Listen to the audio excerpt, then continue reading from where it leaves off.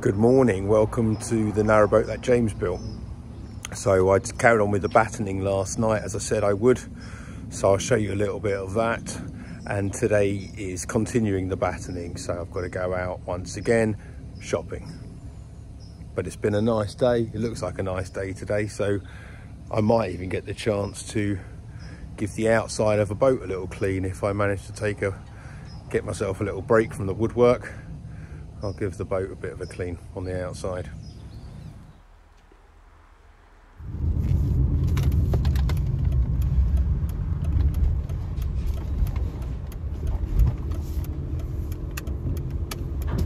So as I drive back into the boatyard with a car full of timber, which I have to get cut at the right sizes so it fits in the car, as opposed to the right sizes so it fits on the boat. And as I get here and I'm about to unload, I can hear a whole load of clattering and clambering inside the boat. So I pop over, I unload the car first, and then I pop over and see what's happening. And I line the timber up here. This is the batonning I need for the next part, so I line this up and I pop on board and see what all this clattering is all about.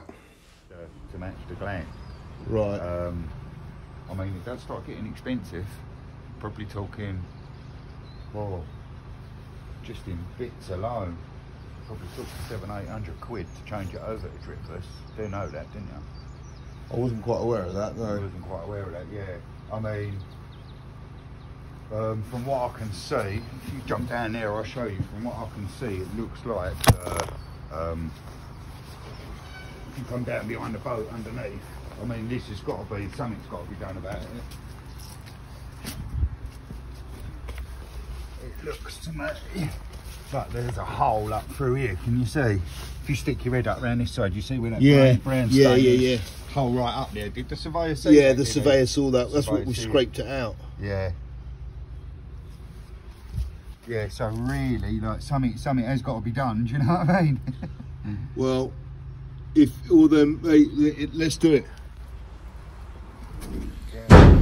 There's a few things I don't want to be doing on the boat, but lying down in the wet mud